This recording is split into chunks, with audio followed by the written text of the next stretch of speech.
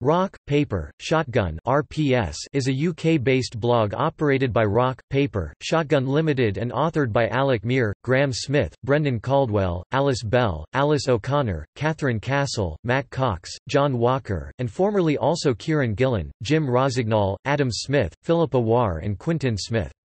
It was launched on 13 July 2007.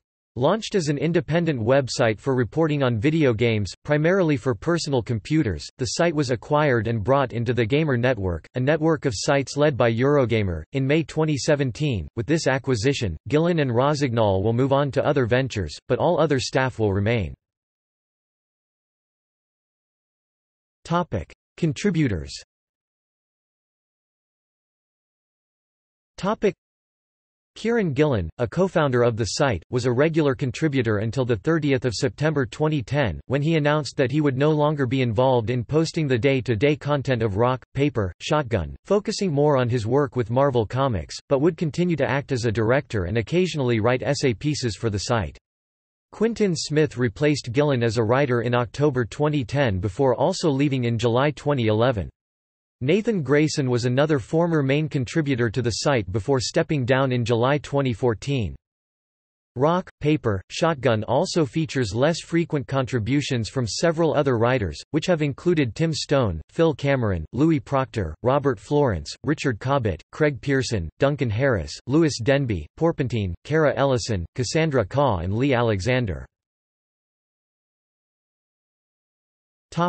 Content.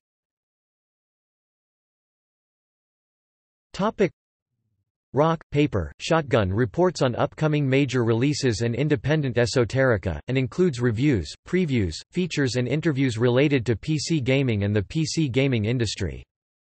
Some of the frequent categories of stories posted on Rock, Paper, Shotgun include Diary – impressions of a game presented in diary form, often from the perspectives of many writers, and over the course of many parts or updates, such as Solium Infernum, The Complete Battle for Hell, or Diary of a Nobutoki, Sengoku. These articles are differentiated from reviews as they do not seek to objectively evaluate a game, only to present the experiences of the writers playing. The Fixer, a column featuring guides on tinkering and fixing games. The Flare Path – weekly news and impressions of simulation and war games written by Tim Stone. Kickstarter Catch-Up – a weekly roundup of PC game Kickstarter projects. RPS Bargain Bucket – a weekly roundup of discounted gaming downloads available from third-party gaming websites.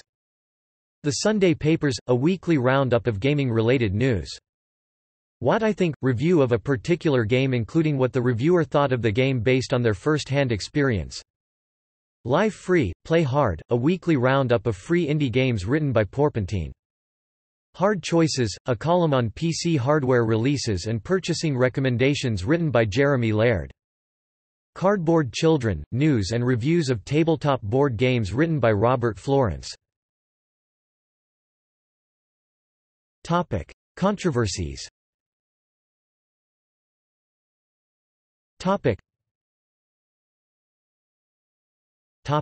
Fox News and Bulletstorm.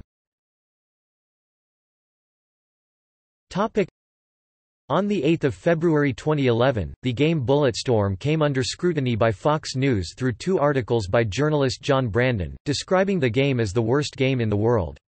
The game was targeted because of its profanity, crude behavior, examples of which including the game's skill shot system, which has a move that rewards players for shooting at an enemy's genitals, and sexual innuendo. Alongside the panel of Fox News anchors was the psychiatrist Carol Lieberman, who remarked, video games have increasingly, and more brazenly, connected sex and violence in images, actions and words. This has the psychological impact of doubling the excitement, stimulation, and incitement to copycat acts.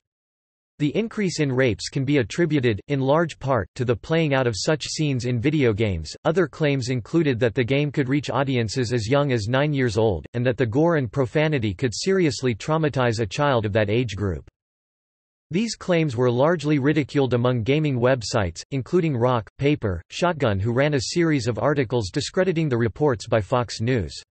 The articles analyzed Lieberman's claims and found only one of 8 sources she provided had anything to do with the subject at hand. Fox News acknowledged that they had been contacted by Rock, Paper, Shotgun and responded to their claims on 20 February 2011 through its article, stating that the game still remained a threat to children. Public domain article. In 2014 a Rock, Paper, Shotgun article by John Walker about the existence of orphaned classical video games and the suggestion to let them enter the public domain after 20 years, raised a controversial public debate about copyright terms and public domain between game industry veterans John Walker, George Broussard, and Steve Gaynor. References.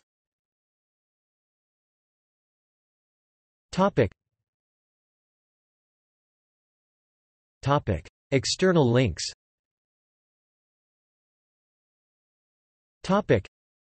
Official website.